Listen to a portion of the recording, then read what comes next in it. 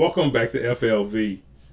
Thank everyone for subscribing and watching the channel. We have grown so much in a short amount of time. Thank you for all the support. So hey, everybody's been requesting this song, Columbine.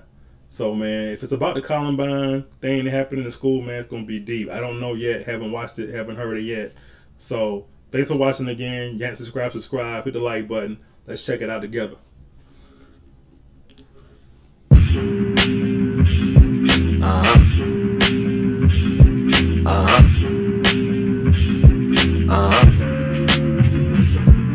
This the story of Ronald, the loneliest kid you'll ever meet. You'll probably never meet him cause you've never seen him in the street. Ronald stays in the house, been pretty depressed since his dad passed. Already he's depressed since his dad passed. So let's see what's going on with that. Been pretty depressed since his dad passed and left him in the darkness of his room with insecurities, but would often consume a fifth of poisonous fumes, proceeding with an epiphany to beat his mother senselessly. Proceeding with an epiphany to beat his mother senselessly?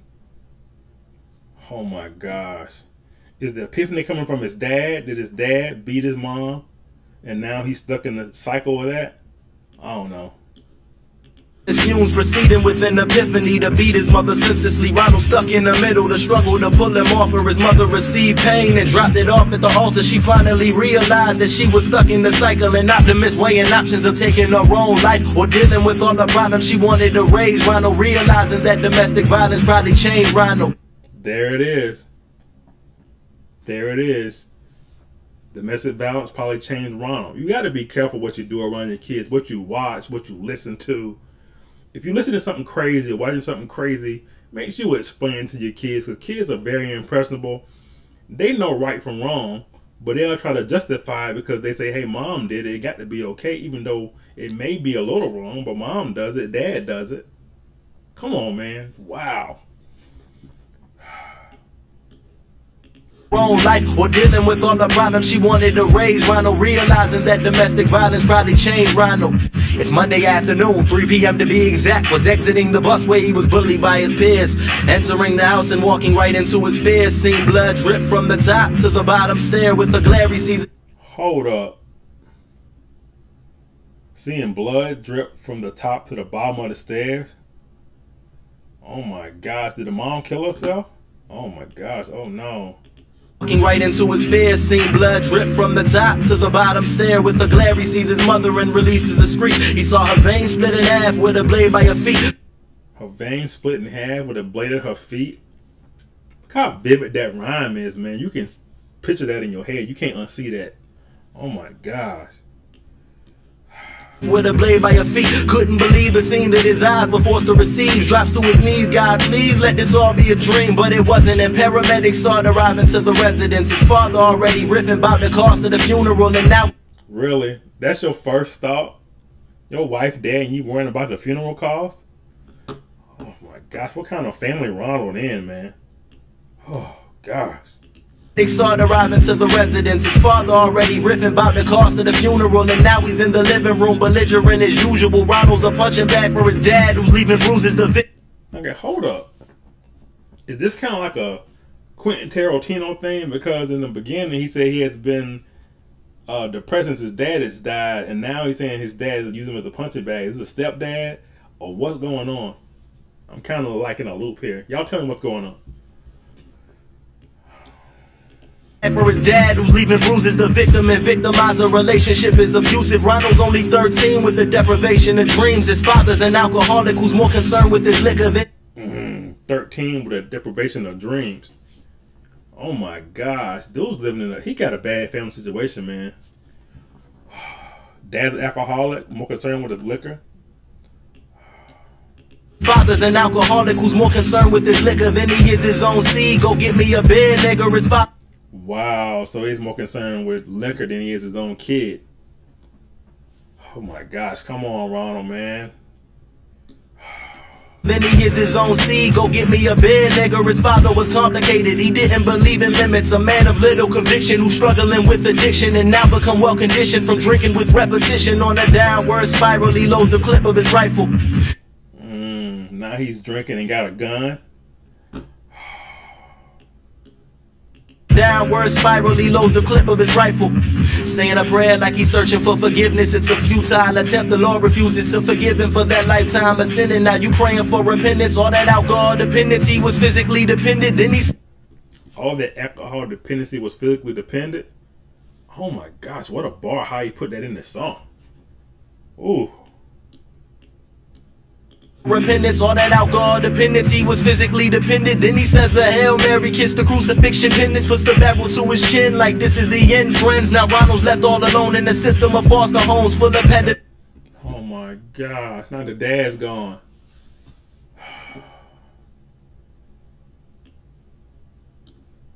Puts the barrel to his chin like this is the end, friends. Now Ronald's left all alone in the system of foster homes full of pedophilic predators, molested on the regular. Teachers don't understand why he hardly ever speaks, and his grades are getting worse as he academically plummets. The man, Ronald's going through it.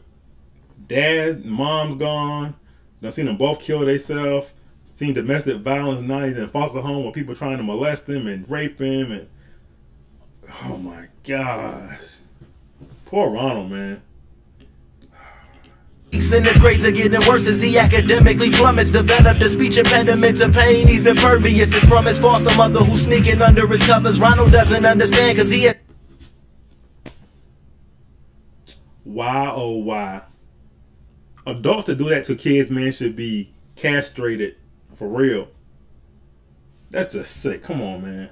Has yet to reach puberty, confused by perverted love he receives on the regular. He tries to fight the feeling, but she always gets the best of him. This bitch is taking his soul, and now there ain't nothing left of him. She done taking his soul, ain't nothing left of him.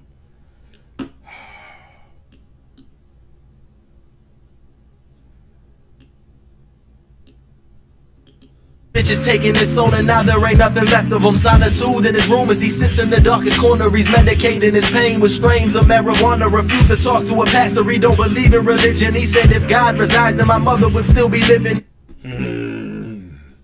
He said he don't believe in God, because if he did, his mom would still be living. He didn't believe in religion. Oh my gosh, how many times have I heard situations like that? I had friends who told me that they didn't believe because they're taking their grandmom away and other stuff that happened to them in their life, and why would God let that happen? A lot of people have doubt. They don't understand things when they happen, and they reach out to the wrong angle to blame someone else, and they don't believe. Wow. Ooh. Mother would still be living, instead she left me in hell. The agony of this prison, no one understood that that was his defensive mechanism. Not knowing that he wanted to push the pain that he was given. The direction of a person that's living without a purpose. He made it. Facts. Facts. He ain't got no purpose. He's deflecting it to somebody else. He's crying out for help, but you don't know how to do it. He's deflecting it somewhere else. You got to see the warning signs out there, man. Oh. That he was given the direction of a person that's living without a purpose. He made it up in his mind that these motherfuckers deserve it. In a world where this child was abused and left deserted, he started studying killers such as John Wayne Gacy and those kids from Columbine. He saw them as masterminds. But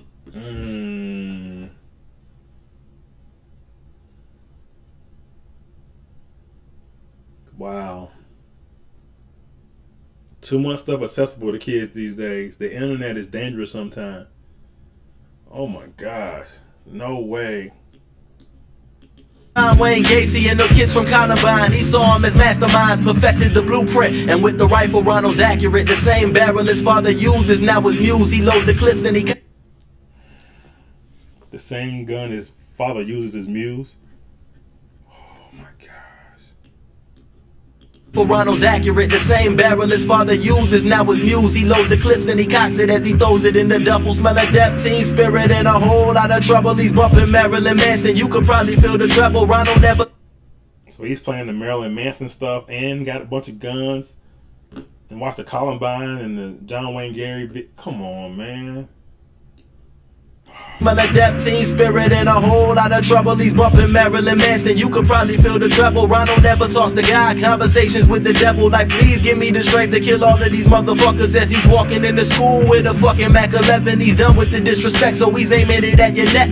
Popping plenty of rounds and laying his peers down. As the blood starts to puddle, the children begin to huddle, running, dodging the bullets. Ronald's finger on the trigger if he sees you. Dang, Ronald, man. This song is deep. The children begin to huddle, running, dodging the bullets. Ronald's finger on the trigger. If he sees you, then he pulls it. His classmates or his target. Gun is hotter than August from automatic magazines he's releasing. This a massacre, genocide of his generation. And generally speaking, he's giving generous portions of bullets that come and they seek and they singe, cleansing him of his sins. I'm guessing this is the end, cause Ronald saved the very last shot for himself. So he places the barrel inside the center of his chest, close his eyes, take a breath, and the rest you can attest to. Story of pain and agony written by yours truly. It's a treacherous allegory. I hope you never confuse it. Don't lose it. Wow. Bullying, domestic violence, bad foster homes, being molested, nobody to talk to.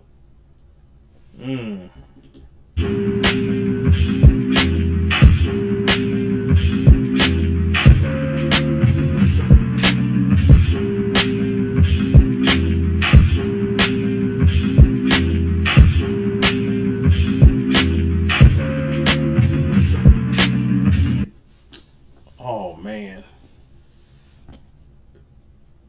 Another PSA, man.